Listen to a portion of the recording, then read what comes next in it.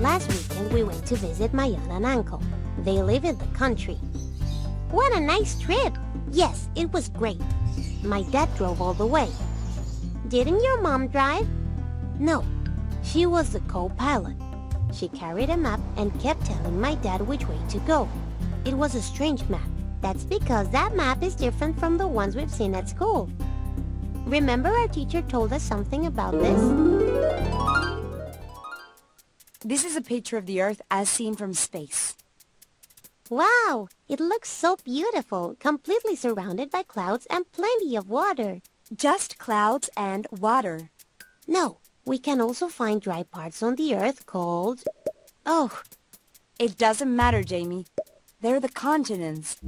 If we could remove the clouds, the Earth would look almost like this world globe. Yes, but not everybody has got a world globe at home. Fortunately, there exist the maps. They show the same but drawn on paper. Look, for example, a photograph of all the world's continents. They look like this. Country borders have been drawn on the photograph. What are the borders, miss? They are lines that divide each country and show where a country starts and where it ends. This is a world map. It shows all the countries of the world on paper. The colors you see are used to identify each country. The map I'm showing you is a political map. Look, I've got some maps here. Shall we look at them? Yes, let's look at them.